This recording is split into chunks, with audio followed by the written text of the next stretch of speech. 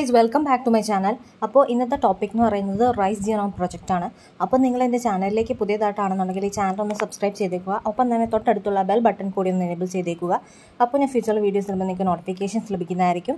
അപ്പോൾ നമുക്ക് ടോപ്പിക്കിലേക്ക് കിടക്കാം. അപ്പോൾ ഓൾറെഡി നമ്മൾ 2 ജീനോം പ്രോജക്ട്സ് പഠിച്ചു, നമ്മുടെ ഇക്കോളൈ ജീനോം പ്രോജക്റ്റും വീറ്റ് ജീനോം പ്രോജക്റ്റും. അപ്പോൾ ഇനി നമ്മൾ നോക്കാൻ പോകുന്നത് റൈസ് ജീനോം പ്രോജക്റ്റാണ്. അപ്പോൾ നമുക്ക് നോക്കാം എന്തൊക്കെയാണ് ഇതിൻ്റെ അകത്ത് പഠിക്കാനുള്ളതെന്ന്.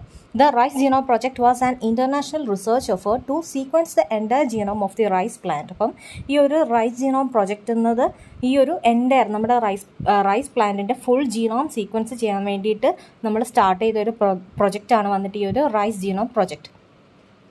It is an important crop and food source four much of the worlds population. അപ്പം നമ്മുടെ ഈ ഒരു പോപ്പുലേഷനിൽ തന്നെ ഏറ്റവും ഇമ്പോർട്ടൻ്റ് ആയിട്ടുള്ള ഒരു ക്രോപ്പ് അല്ലെങ്കിൽ ഒരു ഫുഡ് റിസോഴ്സ് ആണ് അല്ലേ നമ്മുടെ ഈ ഒരു റൈസ് എന്ന് പറയുന്നത്.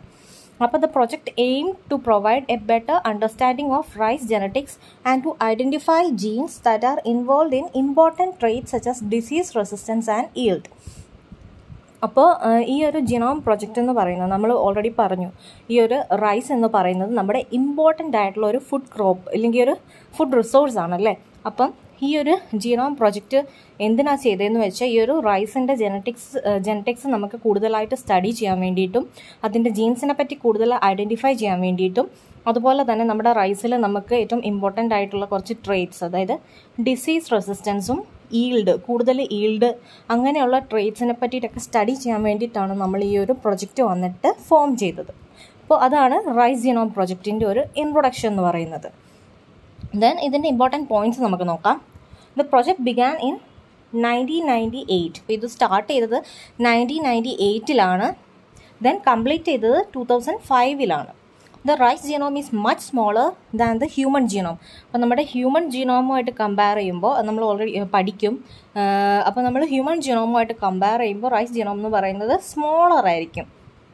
അതുപോലെ തന്നെ 430 മില്യൺ ബേസ് പെയർസ് ആയിരിക്കും ഉണ്ടായിരിക്കുക. 430 മില്യൺ ബേസ് പെയർസ് ആയിരിക്കും ഉണ്ടായിരിക്കുക compared to the 3 billion base pairs in human ജീനോമുമായിട്ട് compare ചെയ്യുമ്പോൾ. Then the project relied on the development of new technologies for DNA sequencing including high throughput sequencing machine and automated DNA sequencing methods. അപ്പോൾ ഈ ഒരു പ്രൊജക്റ്റിൽ വന്നിട്ട് നമ്മുടെ DNA sequencing methods technologies ഒക്കെ use ചെയ്തിട്ടുണ്ട്. അതായത് automated DNA sequencing അല്ലെങ്കിൽ high throughput sequencing machines ഒക്കെയാണ് വന്നിട്ട് യൂസ് ചെയ്തിട്ടുള്ള ടെക്നോളജിക്കൽ സൈഡ് എന്ന് പറയുന്നത്. Then the project was a collaborative effort involving scientists from around the world, including researchers from Japan, United States, China and many other countries. അപ്പോൾ നമ്മൾ already പറഞ്ഞു അല്ലേ, ഈ ഒരു പ്രൊജക്റ്റ് എന്ന് പറയുന്ന ഒരു ഇൻ്റർനാഷണൽ റിസർച്ച് എഫേർട്ടാണ്. അതായത് വേൾഡിൻ്റെ പല സ്ഥലത്തു നിന്നുള്ള റിസർച്ചേഴ്സ് എല്ലാവരും കൂടി ചേർന്നിട്ടാണ് ഈ ഒരു പ്രൊജക്റ്റ് വന്നിട്ട് ചെയ്തിട്ടുള്ളത്. അതാണ് ഇവിടെ പറഞ്ഞിരിക്കുന്നത്. Researchers from Japan, US, China and many other countries. Okay, ഇത്രയും മനസ്സിലായെന്ന് വിചാരിക്കുന്നു. Then the project generated a massive amount of data which has been used to make numerous discoveries about rice genetics and biology. അപ്പോൾ ഈ ഒരു rice genome project വഴി നമുക്കൊരു massive data തന്നെ achieve ചെയ്യാൻ സാധിച്ചു. അതുവഴി നമുക്ക് പുതിയ ഡിസ്കവറീസ് ഒക്കെ നമ്മുടെ റൈസ് ജെനറ്റിക്സിലും അതുപോലെ തന്നെ റൈസിൻ്റെ ബയോളജിയിലും ഒക്കെ ഒരുപാട് ഡിസ്കവറീസ് നമുക്ക് ചെയ്യാൻ സാധിച്ചു ഈ ഒരു rice genome പ്രൊജക്റ്റിൻ്റെ ഹെൽപ്പോടെ.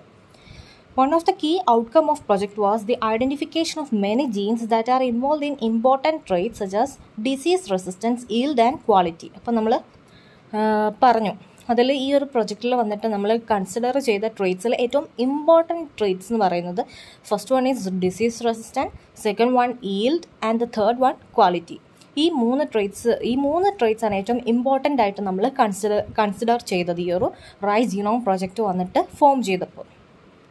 The project has also led to the development of new approaches for breeding and improving rice crops. അതുപോലെ തന്നെ ഈ ഒരു പ്രൊജക്റ്റിൻ്റെ ഹെൽപ്പോട് കൂടി നമുക്ക് ഈ ഒരു ബ്രീഡിംഗ് ടെക്നിക്സിലും പിന്നെ അതുപോലെ തന്നെ ക്രോപ്പ് ഇംപ്രൂവ്മെൻറ്റിലും ഒക്കെ വന്നിട്ട് ഒരുപാട് ഡെവലപ്മെൻറ്റും കാര്യങ്ങളും ഒക്കെ കൊണ്ടുവരാനുള്ള മെഷേഴ്സൊക്കെ നമുക്ക് സ്റ്റഡി ചെയ്യാൻ സാധിച്ചു.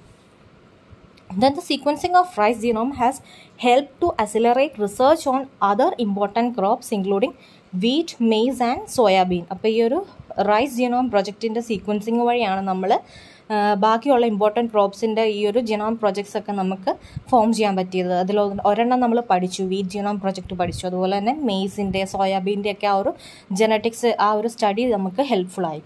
Then the project has also helped to deepen our understanding of the evolution of plants, as rice is one of the earliest domesticated crop. അപ്പോൾ നമുക്കറിയാം ഈ ഒരു പ്രൊജക്റ്റ് വഴി നമുക്ക് പ്ലാന്റ്സിൻ്റെ എവല്യൂഷനും സ്റ്റഡി ചെയ്യാൻ വേണ്ടിയിട്ട് സാധിച്ചു. അതായത് റൈസ് ആണല്ലോ ഏറ്റവും നമ്മുടെ ഒരു പണ്ട് തൊട്ടേ ഉള്ള ഒരു ഡൊമസ്റ്റിക്കേറ്റഡ് ക്രോപ്പാണ് റൈസ്. അതുകൊണ്ട് തന്നെ ഇതിൻ്റെ ഒരു ജെനറ്റിക്സ് അല്ലെങ്കിൽ ഈ ഒരു പ്രൊജക്റ്റ് ഫോം ചെയ്തത് വഴി നമുക്ക് പ്ലാന്റ്സിൻ്റെ എവല്യൂഷൻ ഉള്ള സ്റ്റഡിക്ക് വേണ്ടിയിട്ടും അതൊരു ഹെൽപ്ഫുള്ളായി മാറി. Then the Rice Genome Project has had a significant impact on agriculture, food security, particularly in Asia where rice is a staple crop. അപ്പോൾ നമുക്കറിയാം ഏഷ്യയിൽ വന്നിട്ട് നമ്മുടെ സ്റ്റേപ്പിൾ ക്രോപ്പ് എന്ന് പറയുന്നത് ഈ പറഞ്ഞ റൈസ് ആണ്. അതുകൊണ്ട് തന്നെ ഈ ഒരു പ്രൊജക്റ്റ് എന്ന് പറയുന്നത് ഒരുപാട് ഇമ്പാക്റ്റ് ഉണ്ടാക്കി in the field of agriculture, food security അങ്ങനെയുള്ള ഫീൽഡിലൊക്കെ വന്നിട്ട് ഒരുപാട് ഇമ്പാക്റ്റ് വന്നിട്ടുണ്ടാക്കി ഈ ഒരു റൈസ് ജീനോം പ്രൊജക്റ്റ് എന്നുള്ളത്.